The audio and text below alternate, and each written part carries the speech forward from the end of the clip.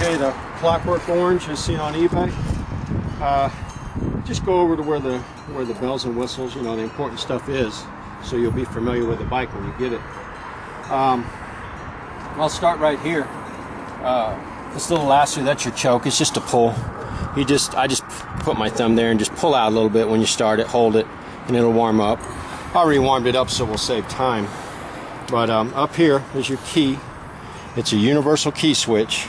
You just turn it on and then turn to start. It's that simple.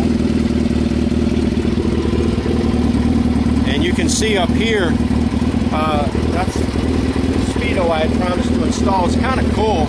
Are you seeing it good? It's got a nice light up at night, little bar lights up. And then when you do your blinker, it lets you know.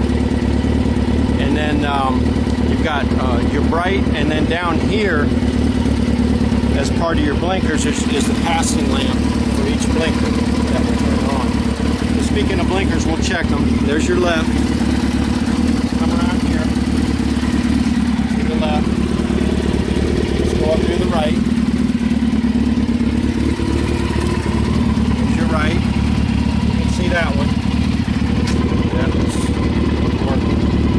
Your horn is the green button here. The red is a passing lamp, and then the horn is the green.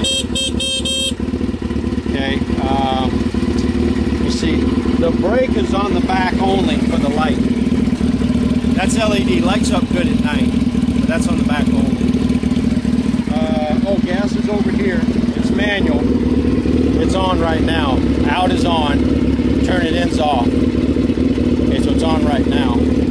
I'll run the bike up down the street, and then if I missed anything, we'll go over it.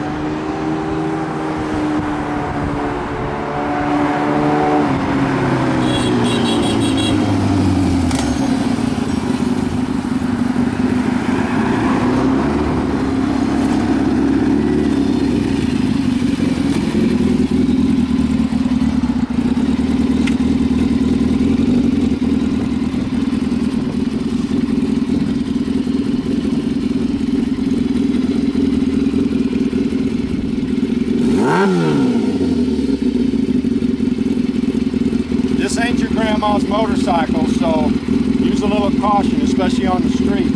I listed it as I've used it for off-road, but I know what guys are going to do. They're going to put it on the street. So just use some caution.